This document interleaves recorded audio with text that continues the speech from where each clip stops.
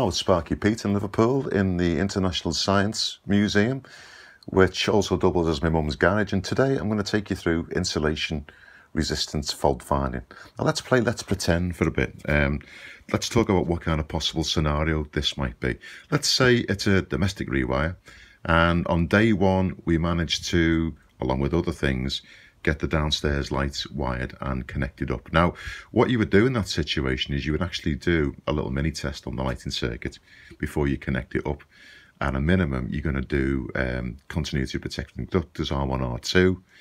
That's going to give you polarity and also insulation resistance. When you do a test like that, don't be tempted to test the cable without having the CPC connected at the board, because it's only then that other faults can reveal themselves that wouldn't if you tested the cable with the three conductors, if it's a single phase circuit, disconnected from the board. So that was it. So day one, we've got the lights wired, we've tested them, we've connected them in.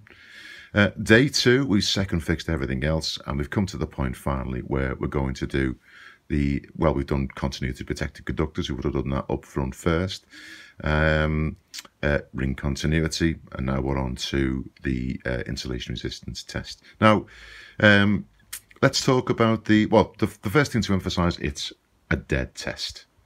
And in this situation, if you could isolate the supply to the board, then you would. You can see here, we've got open tails, connected into the board. It's not often you're going to get a chance like that where you've got a fully completed board with open tails that you can test to. Generally speaking, and let's be practical, generally speaking, you may be working on the board with the feed still in, possibly. So potentially up here, this could be live up here, and we've got the load side of the board isolated. Either way, whatever's relevant, which you should be competent to be able to decide if you're doing this kind of work, it's a dead test, and we've got the relevant part isolated. Now, if we talk about the setup, you might have watched another video about insulation resistance testing, and I might have told you that back in the olden days, as I call them, Old Swan Tech, 1982, they said lamps out, switches on. And what that meant was, you had all your lamps out, light bulbs out, and the switches are in the on position. And there's a little sort of suggestion there as well that you would check round the strapper in a two-way system. Now, what we sort of say today is lamps, loads, and vulnerable equipment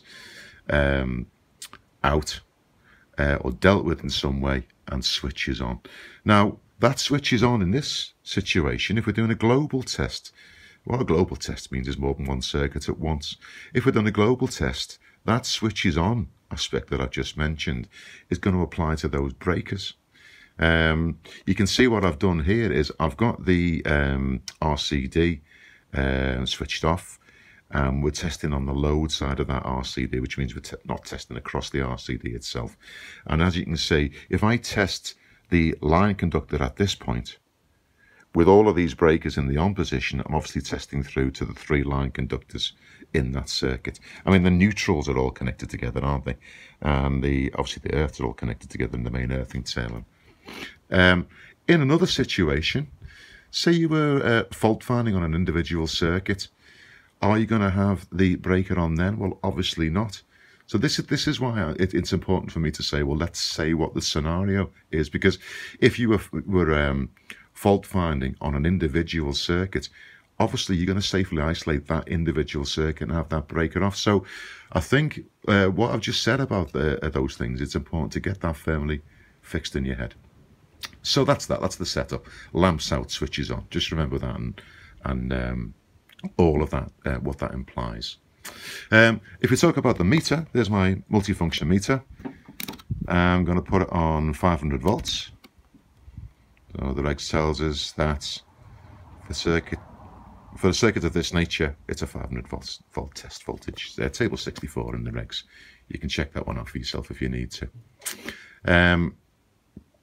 And the way I've got it set up, and well, I'm going to set it up so that it's permanently whacking out the 500 volts. So to do that on this meter, you press the yellow button and the red one together, and that'll permanently give you the 500 volt test voltage at the leads. So I think we're ready to go. Let's have a go. So let's go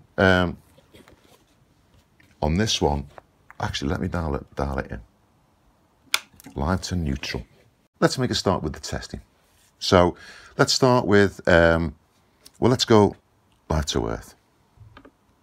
So what we're getting there is greater than 299. Let's go neutral to earth.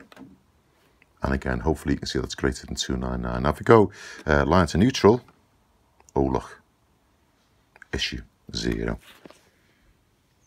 So that is what's a short circuit, isn't it? A fault of negligible impedance between live conductors at different potentials is, according to the book, a short circuit. So we've got a short circuit between line and neutral. Now, if it involves the line conductor at all, so it's line to earth or line to neutral, we can use the relative breakers to isolate the fault. Now, I happen to know on this one, without knocking them all out, that particular fault is on this, what's indicated up on this board here as the shower circuit. So I know if I knock that out and then I go line to neutral, I'm getting greater than 299. And just to kind of emphasize that, if I put that circuit on again, you know, 0. I could even do it the other way, and I could knock off those breakers, if you understand what I'm doing here, and just go on the individual circuit and onto the neutral, and I'm getting 0. So I mean that'll be a typical thing in this situation. What that will generally be is a nail through a cable, typically floorboards, when you put the floorboards down, or cables compressed at the back of a metal box. That would typically give you a short like that, you know, a straightforward short. So let's pick another type of fault, which is slightly more tricky. If we dial in a neutral to earth fault, and that's different. So if it involves the line, we can use the breaker to isolate it, line to earth or line to neutral. We can use the breaker to isolate it. But if we've got a neutral to earth fault, the only way we can do that is to actually start taking cables out, because obviously we can't just flick a switch and disconnect those individually, all those ones there. So let's see how that behaves anyway. So let's go line to earth.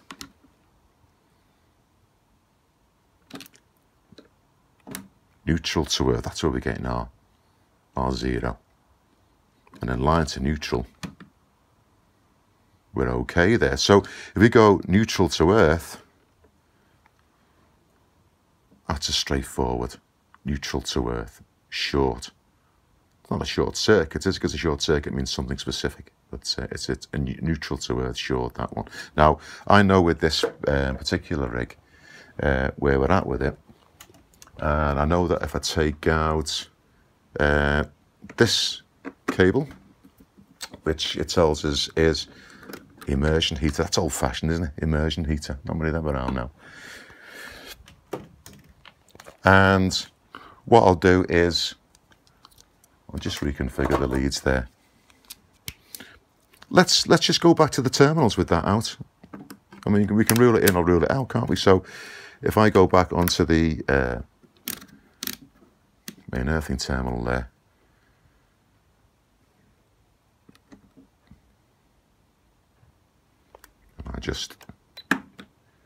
there we go. So it's cleared. We can see that. It's cleared. On the other hand, if I then decide to go onto this cable here, we can see on that particular circuit then, neutral to earth on the immersion heater circuit, we've got a short straightforwardly, you know, and we saw that that fault cleared with the neutral out of the terminal. So single faults are straightforward, dead straightforward. When we introduce combination faults, that's an interesting one. If I put those two on together, what happens then is on the let's put the neutral back in as well.